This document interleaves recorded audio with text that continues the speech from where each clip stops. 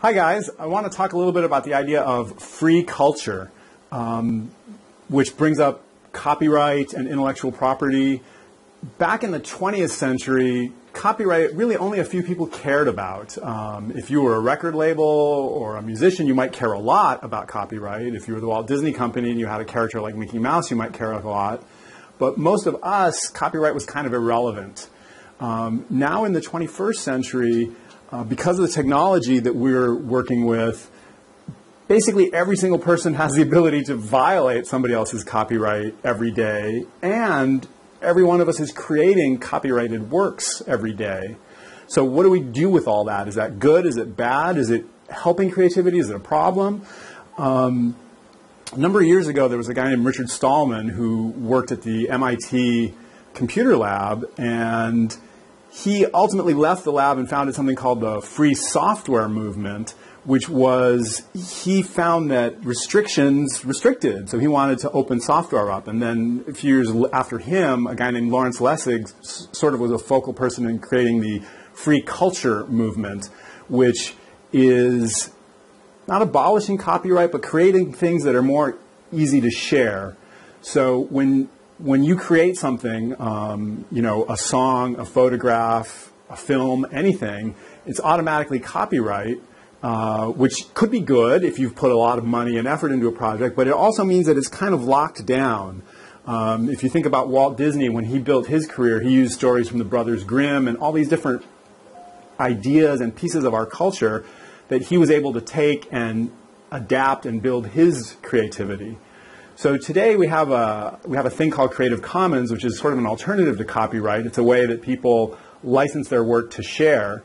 And so when you use a site like Flickr or YouTube or any place that you post content, it lets it be, if you choose that sort of license, it lets it be kind of interacting and moving around a little bit more. And so the question is, how do we deal with this? You may well have downloaded music in your life at some point that maybe wasn't legal, and what do you think about that? Do you worry that you're at risk, that the FBI could come knocking on your door? Do you feel guilty that you're taking something from this musician and not paying them? Or do you feel like, well, it's just a song on the net, I just want to listen to it? So there's a complex set of issues. In some senses, maybe artists do have rights and we want to respect those. But at the same time, when information and ideas can move so freely, it is kind of constricting to say that they can't be moved, or that you're breaking the law, or that you owe somebody money. So it's a messy field that will probably be contested for your whole life. And for myself, I'm really interested in these Creative Commons kinds of spaces where people have said, I'm willing to share under these or those terms, because in a sense, I feel like if you never do anything that sort of violates somebody's copyright, then you're legal. But in a sense, you're kind of a slave because you're stuck under this sort of corporate copyright space. And on the other hand, if you say, well, I don't care, I'm just going to download music, I'm going to remix, I'm going to make videos, I'm going to do whatever I want, then you have a lot of freedom, but you're kind of a pirate. And so I wonder, in between slave and pirate, is there something in the middle? And I think there is, and I think it's called citizen. And it's a space where we work with, again, these new things like a Creative Commons license that lets you share. So I'll have a couple of videos that you can watch that will give you a little more info, but it's just something to think about, is how ideas are owned and manipulated in our culture. If you think about, like, a bottle of water, this bottle of water or this piece of land that I'm standing on, physical things tend to be owned. I can drink this or I can give this to you. I can't do both, right? I got one bottle of water and it's either mine or it's yours. It's not both.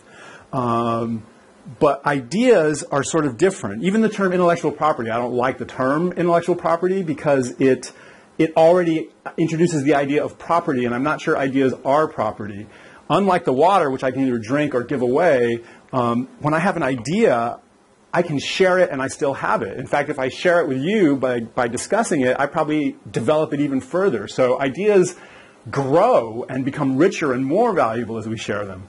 So free culture, sharing culture, a lot to think about, and a lot that will impact your life, both as a creator of things. Everybody creates copyrighted works today, and you might want to take advantage of that. And then also as a consumer, how do you negotiate violating other people's copyright? So think about free culture, copyright, how it ought to be, how it is, and how you want to exist in this world these days.